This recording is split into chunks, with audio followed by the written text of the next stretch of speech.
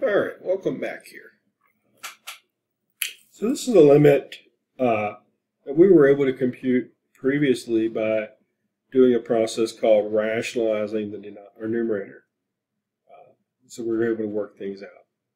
But now we just want to approach this without having to use these other rules. And we're just going to focus on L'Hopital's rule. So very quickly, if you plug 4 into the top, that would be 13 minus 4 would be 9. Square root of 9 is 3. 3 minus 3 is 0. 4 minus 4, of course, is 0.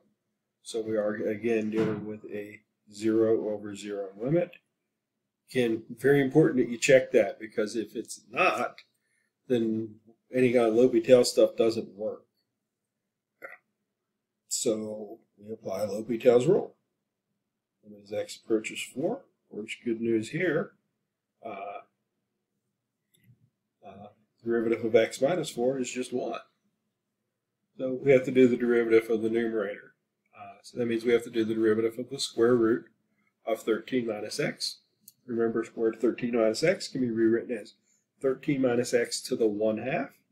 So now using the chain rule and the power rule, derivative of 13 minus x to the 1/2 would be 1/2 times 13 minus x to the negative 1/2 times the derivative of 13 minus x times the derivative of 13 minus x, which would be a negative 1. Okay, so we're going to have 1/2 times 13 minus x to the negative 1/2, and then times minus 1. And so now we no longer have a 0 over 0 limit. So just doing some rearranging of stuff, putting it into a format where we can talk about it. If the limit as x approaches 4, the 1/2 will go to the bottom.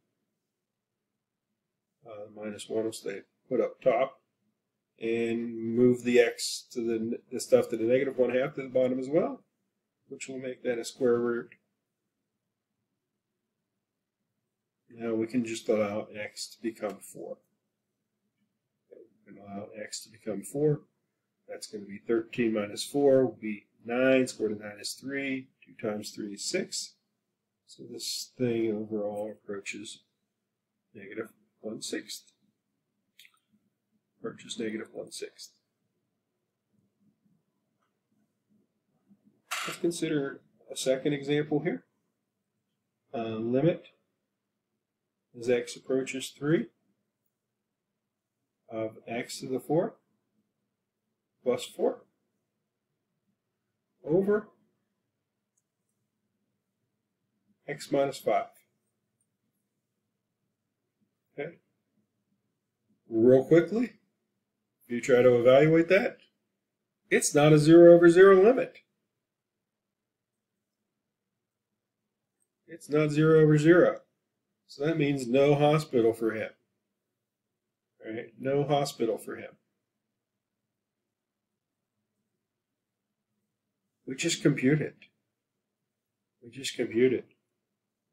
3 squared plus 4 over 3 minus 5 is negative 13 over 2. Right? It's not 0 over 0 limit, so it doesn't work. Right? And you can see if you try to do this derivative of the top, derivative of the bottom stuff, you're going to get a wrong answer. Right? Because that'll be 4x to the third. Right? 4x to the third on top and 1 on the bottom.